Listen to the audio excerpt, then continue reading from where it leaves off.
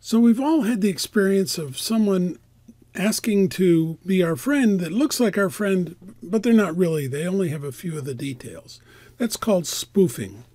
And there's an easy way to kind of mitigate the chance of this happening to you.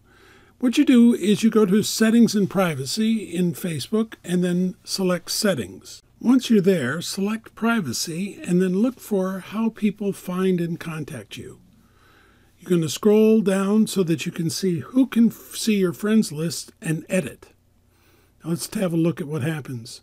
What you want to do is select this particular item. In other words, only me. Now don't worry, your friends will still be able to see your information, but only after you've accepted them as a friend. And that's how you prevent spoofing.